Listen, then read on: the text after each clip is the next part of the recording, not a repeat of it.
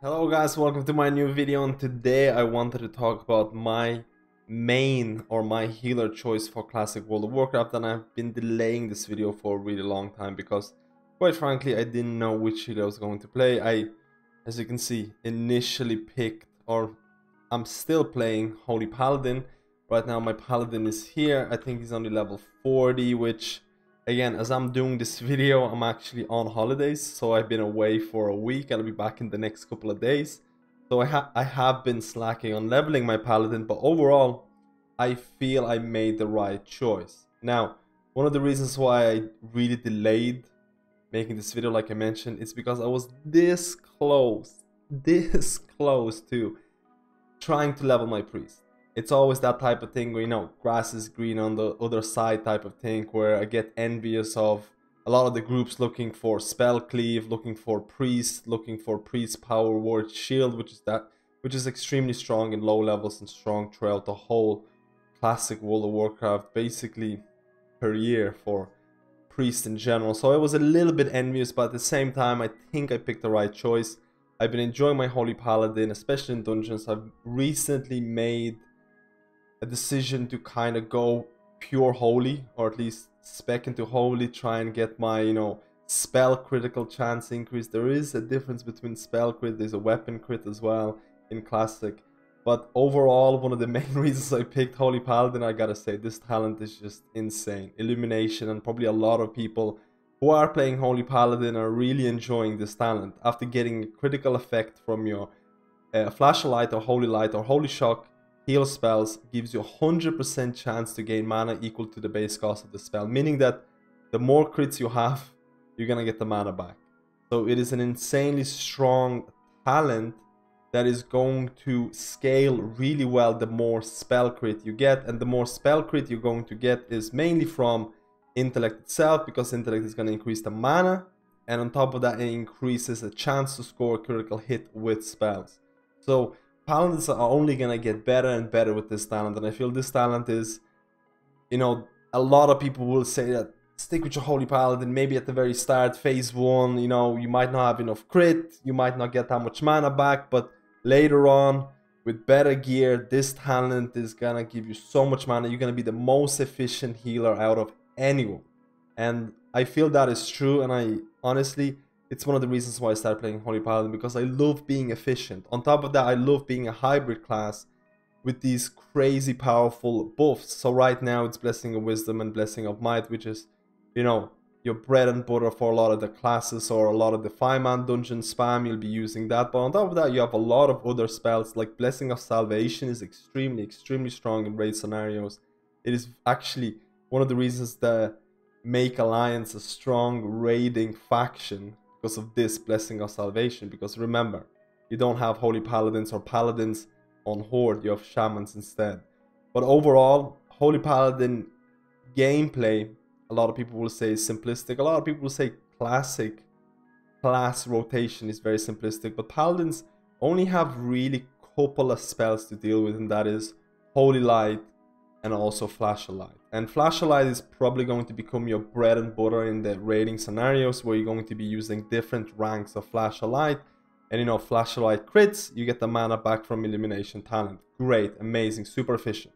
And then right now, Holy Light is that slow heal that's gonna heal for a lot, but it's somewhat inefficient. But I may end up using Flash of Light or Holy Light a lot in dungeons at this point, because it's the only heal that's gonna really heal up a tank. You're gonna have to cast a lot of flashlights before you can heal up a tank, and sometimes they might even die before it, depending on how big of a pulse you're doing. Right now, my experience in Classic in terms of 5-man dungeons is definitely AoE spam. And the tank pulls the whole room and they're getting hammered. Like, I mean, they will die within a couple of seconds. So I need to spam Holy Light and make sure that they don't dip out of line of sight. If they're in line of sight, they're dead. So that's the type of content that I've been experiencing as a Holy Paladin. But you know, the throughput, the effectiveness of the efficiency is pretty good, and you also provide insanely good buffs. I even forgot about the auras. Some of the auras are really strong. One of the reasons why I didn't pick a Restoration Shaman is because I heard a lot of things about totem management and being somewhat finicky to do with range and things like that. But it was a very close choice, but because I feel a lot of healers in Classic have their ups and downs, and there's no clear winner in terms of, hey, this healing class is really strong for everything out there. Although Holy Paladins, from what I've heard, are also very strong or extremely strong PvP healers. And I do want to do PvP. I do want to experience a lot of things in Classic that involves raiding, that involves 5-man dungeons, that involves PvP as well. PvP, I think, is going to be unlocked later in the later stages as well. So I'm looking forward to that. I'm looking forward to, you know, spamming my flashlight and never going or, you know, being extremely efficient when comparing to other healers. Again, the reason why I mentioned Priest at the start, because I was really thinking about re-rolling to Priest, because Priests just have more variety. As a Paladin, you don't have an AoE healing ability. You only have an extremely good single target healing, which can be somewhat bland for a lot of people, because Priests at least have Prayer of Healing, which again only heals the party, but it is, you know, a choice that they can make. They have Power or Shield, which is again used a lot in these AoE dungeon spams. It's one of the main reasons why a lot of these groups will be looking for a Priest to, you know, put a shield on them. The mages will AoE everything down, and because they have a shield on them, they won't get hit, they won't get dazed, and they'll be able to AoE spam everything. Now, that's only in the low levels. I'm sure in other high level dungeons, but I feel Holy Paladin is going to do really, really well in end game content or in further content. Besides that, you also have a ton of seals to manage, and I feel the seals are actually pretty interesting because every seal has a different component, and on top of that, they have a different component to when you use a judgment. So if I use my Seal of Wisdom, and if I judge a target, that target is gonna get a Seal of Wisdom applied on them, and everyone who hits him has a chance of getting refunded mana, which is really cool. Something similar happens to Seal of Light, but instead of mana, it's gonna heal people. So again, it kind of only works with melee swings and melee strikes. So Seal of Light is mainly for melee heavy comps, but raids do tend to have a lot of melee, and there is an argument made about, do you want to use a slot or debuff slot for it, but because Classic is using 16, and I'm assuming, from what I remember, the original vanilla only had 8 debuff slots. With 16 debuff slots, you should be able to squeeze in Seal of Light or Seal of Wisdom, depending on what your raid leader says. And Seal of Wisdom and Seal of Light and Seal of Wisdom are very strong, and you know, they can be a good part of the raid's utility or 5-man's utility as well. There is a chance of me to spec into Lasting Judgment, which is going to increase the duration of your Judgment of Light and Judgment of Wisdom by 10 seconds, which makes it easier to manage. I'm still not sure if I'm going to go with this route. Because I already kind of reached my Holy Tree. I'm not going to spec into Holy Shock because I feel it's somewhat inefficient. A lot of people tend to skip Holy Shock. Holy Shock is not what it's like in BFA. There is no Glimmer. Holy Shock is really not that great in Classic. You have a choice of going into Protection Tree, you have a choice of trying to get Blessing of Sanctuary, you have a choice of going into Retribution Tree as well. I'm not sure which way I'm gonna go yet, so I'm kind of keeping my points here for the time being, because respecking, I've already respeced so many times. Respecking is really, really, really expensive. But if you're watching this video and you're wondering, should I go Holy Paladin? Holy Paladin is a very simplistic healer to some extent, but it does have its, you know, there is depth to gameplay depending on line of sight with the tanks and things like that. But majority of the time, it is Flash of Light, especially in raid scenarios. In 5-man dungeons, I still end up using a lot of Holy Light, depending. You still have the 5-second rule, which in 5-mans you can get away with. In raids, I'm not so sure yet, depending on how your group is going to go with. But it's a type of healer that is by far the strongest single target healer. And it's going to be super, super mana efficient later down the line. Once you get to pick up more spell crit, your illumination, this talent is going to really, really make your hybrid healer super efficient. And on top of that, you're providing insane buffs for the rest of the party. Now keep in mind, at this level, I only have Blessing of Wisdom, Blessing of Might, and all the other blessings at 5 minutes. So I actually have them keybinded because it is part of my rotation right now. 5 minutes is really not a long time, depending on how long it takes you to do 5-man dungeons, but it's something that I always have to keep an eye out. So it is somewhat annoying. Again, Paladin is very comparable to Resto Shaman. Resto Shaman has totems. A lot of the Resto Shaman totems are very, very similar to what Paladin provides. You'll be able to get greater blessings, and those blessings are going to last 15 minutes, but you need to buy additional supplies to be able to do that. But again, 15 minutes is good enough. I'll live with 15 minutes. It's not too bad.